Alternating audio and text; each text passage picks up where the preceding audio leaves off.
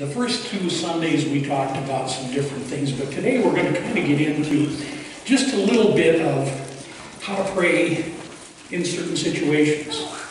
He actually has several.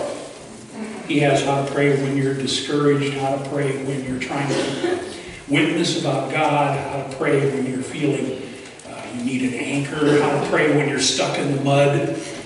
And I know that some of us, around this country in the spring and in the fall need to know how to pray when we're stuck in the mud, because it's a very real possibility.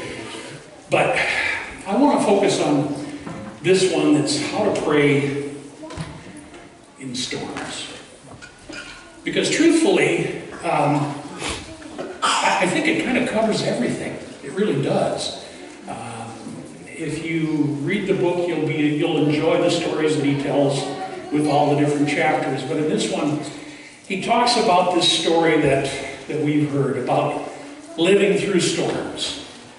Now, I don't know about you, but I love a good lightning storm. I know they're dangerous and all that kind of stuff, but if there's a good storm coming up, my wife will head to the basement and she'll, get in the proper corner.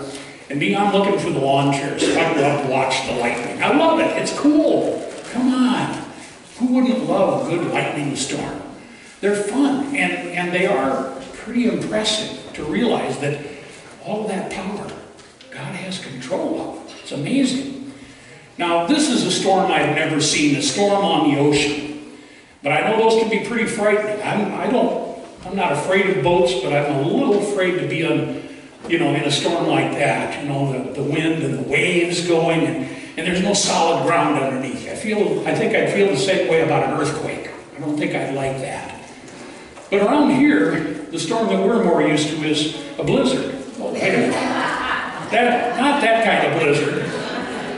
This kind of blizzard, right? Where you look out the window, you can see the road, right? You can see the car. We get weather like that, and people are saying, I might be 10 minutes late. And then they head out. Yeah, blizzards. We live in a country where we see storms. We see some pretty awesome storms. Some blizzards are really, really, really frightening. And even the blizzard at Dairy Queen is kind of frightening. Oh, well. But the story that we're looking at today is Jesus' disciples are out in a boat, and it is just a boat, trust me, it's not a ship, it's a boat. A lot of boats that people put out on the lakes around North and South Dakota would be every bit as big as what these guys were on that day. 12 of them out on this boat, they're heading across the Sea of Galilee, which really is just a big lake. But it's well known for having quick storms that come up and are very, very furious and then go away. And they're out in the boat.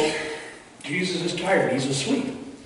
And a storm comes up, and the storm is crashing, and it's throwing the boat around, and they're panicked. They're nervous because it's a storm, and they're afraid. They don't want to drown. They don't want to fall overboard. And Jesus is asleep in the back of the boat. And finally they go back and they say, Master, aren't you worried that we're all going to drown? He gets up and he calms the storm. And all of a sudden, there's nothing to be afraid of. Now, we go through thunderstorms and lightning.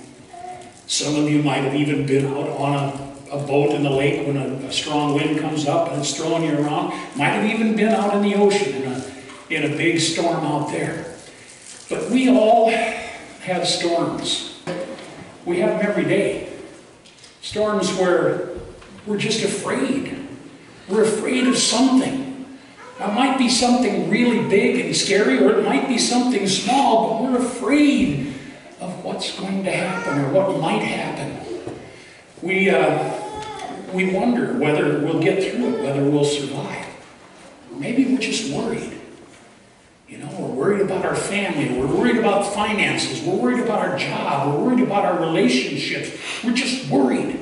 That's every bit as much of a storm as the wind blowing and the snow building up. Or maybe we're just anxious. We don't even know why. We're filled with anxiety. We're filled with doubt and fear. We all have to live through storms. But we can find this place. We can find that place. As we look at this today, the storms will come. One of my favorite verses in Scripture, and there's a lot of them that I like, but this one's really good in John's Gospel. There's a long section where Jesus is talking with his disciples and preparing them for when he's going to be gone, because he knows the future. They don't, even though he keeps telling them they don't. And in the second part of verse 33 in chapter 16, he says this to them: in this world you will have trouble. Now that's a weird verse to like, right? To know that I'll have trouble in this world. Part of the reason I like that is because Jesus says this to his disciples, to the ones he's sending out. He said, guys, just because you follow me, just because you preach my gospel, just because you're my people, doesn't mean that you're immune from the troubles of this world.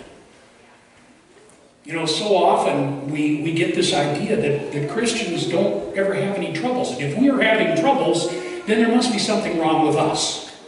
You know, if we're struggling, if we're anxious, if we're afraid, if we're nervous, if we're just not sure about something, we get this feeling that there must be something wrong with us, because real Christians wouldn't be worried or anxious. They wouldn't be afraid. But Jesus said to his disciples, gathered there in the upper room, in this world you will have troubles. So friends, don't ever think that just because you're nervous about something, just because you're suffering through something that seems like such a storm in your life, don't ever think that that is because you're not Christian enough. You're not a strong enough Christian. Read the lives of the disciples once and find out some of the things they struggled with and fought through. Read about the life of Paul, who was beaten, who was thrown in prison, who was cast, on an island in the middle of nowhere, who was imprisoned and eventually executed. And he even struggled with some doubts and with some fears. And you can't get much stronger a Christian than Paul. Friends, it's a part of life. We live in a broken world, and in this broken world there'll be storms that come. And the idea is not to think, what's wrong with me? The idea is to think, how can I get through this? So we go back to the story in Mark, and we have Jesus in the boat with the disciples, and they're in this terrible storm, and they're scared. They're literally terrified. They're petrified. They don't know what to do. And then they remember, hey, Jesus is here. So they call to him. And he gets up. Did you notice that? He was sleeping through the storm. He got up when they called to him. He took care of the problem. See, when the storms of life come on us, we need to remember that figuratively in the back of the boat is Jesus. Jesus is there. Jesus is ready to hear our voice when we call out to him. But the key is to call out to him. We need to call to Jesus. He wants to come and help us. He is willing to help us, but he's also willing to let us do it ourselves if we think that's what we need to do. See, that's the crazy thing about how God works. God gave us free will. God gave us the opportunity to call on him or not to call on him, to believe in him or not to believe in him, to trust in him or not to trust in him, to take his help or to try to struggle through it ourselves. Later on in the book, when he gets to talking about being stuck in the mud, he tells the story of when he and his children, he has 4 young children, and another family went up to their lake cabin, which at the time they went up to was just a hole in the ground that they were building a building in. And there was this giant pile of dirt, but it had turned into a giant pile of mud. So, it's 2 acres of land. They went up and they were going to show the other couple around this new structure they were building, and they said to the kids, "You can do anything you want to, but stay out of that pile of mud." And you know what happened, right? Because every one of you would have done the same thing. They went into the pile of mud. And they were having a big time. They kind of stayed on the edge and they threw mud at each other, and it was fun and games until his oldest son decided they were going to play King of the Mountain. And he was going to be the king of the mountain. And he got up onto the pile of mud. He didn't really get up onto the pile of mud. He walked under the pile of mud and sunk in. And he was about 10 at the time, and he was a little nervous, but he thought he could get himself out. And so he tried and he struggled, and finally he just gave up. And he started hollering, "Dad, Dad, Dad." And Dad came and found him. And he said, it took 2 of us to get him out of this mud pile. And it was obvious that he had tried to get out, because when we got him out, his boots were in a different spot. And he was in his stocking feet. And he was mud just about every place you could be mud. And he finally realized he needed help. That's the problem so many of us run into, is we think we can do it ourselves. And we've been taught that. My dad said, pull yourself up by your own bootstraps. Just take care of it, do it. And that's a good thing. It's not bad to realize that there are things we can do, but you know what? The best thing we can do is say, "God, help me. I'm in over my head. I've made a mistake. I've done the wrong thing. I'm in a storm and I can't stop the storm.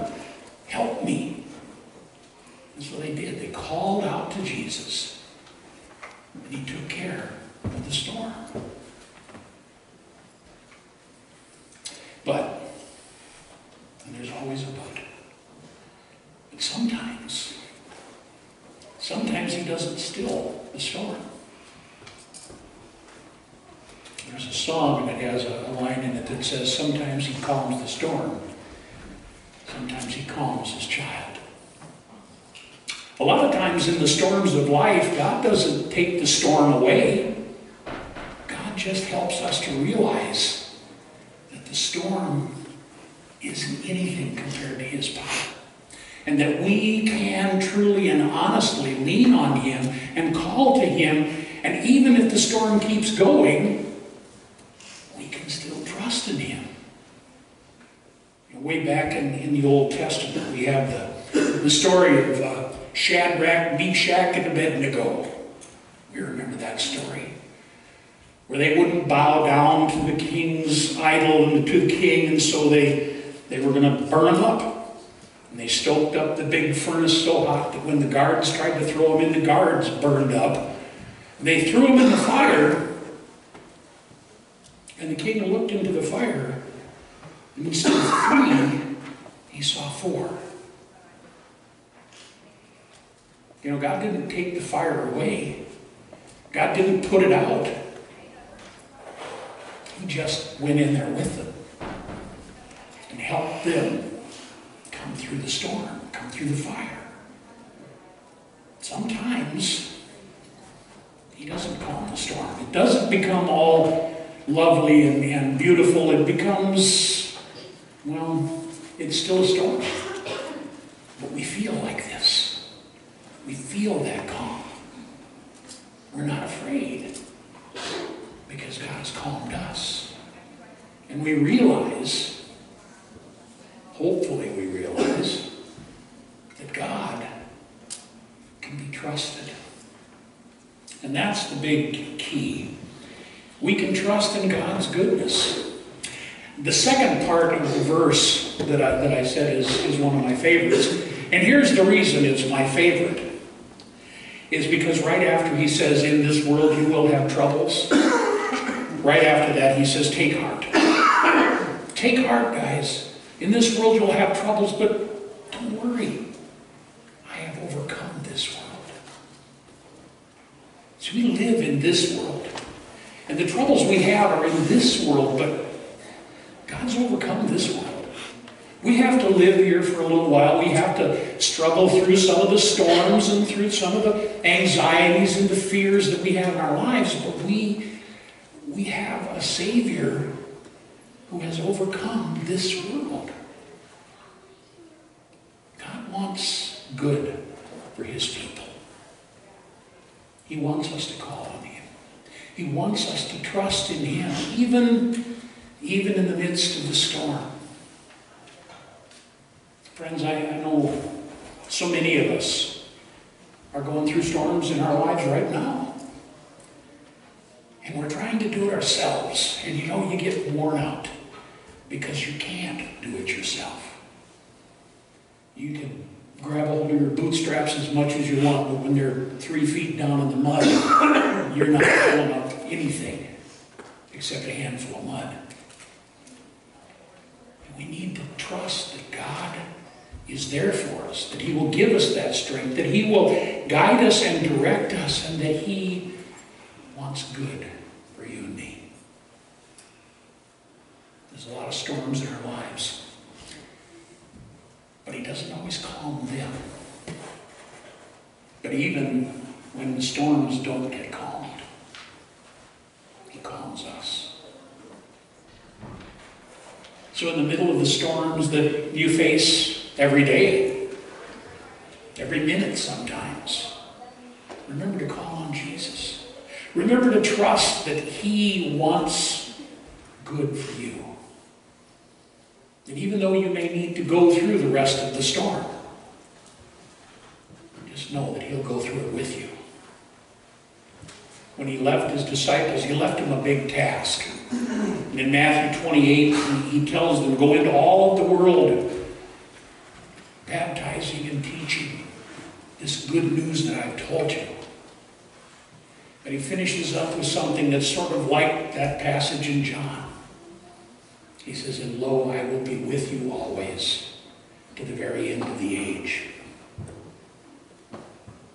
He said, I'm not going to leave you on your own, guys. I'm not going to leave you alone. The Holy Spirit came. The Holy Spirit goes with us. God's presence will go with us through the storms, through the anxieties, through the troubles, through anything, if we call on him.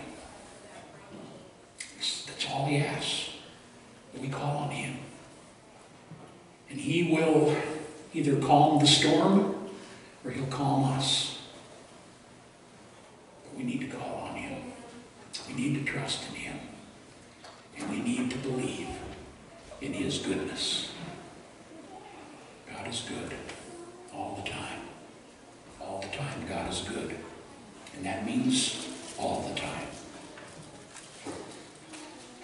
Amen. Amen. So next week we're going to finish up this series, Talking with God. And the message next week is, now what? Since we've learned all this about prayer, now what? I hope you can join me. If not, thank you, Ray and the church council that decided that we'd have a camera so we can record this so folks can catch up with that. Not that what I have to say is anything that great, but what God has to say really is. So join us next week and we'll finish up. But today, remember, pray in the storms. Just call to him. He knows what you need.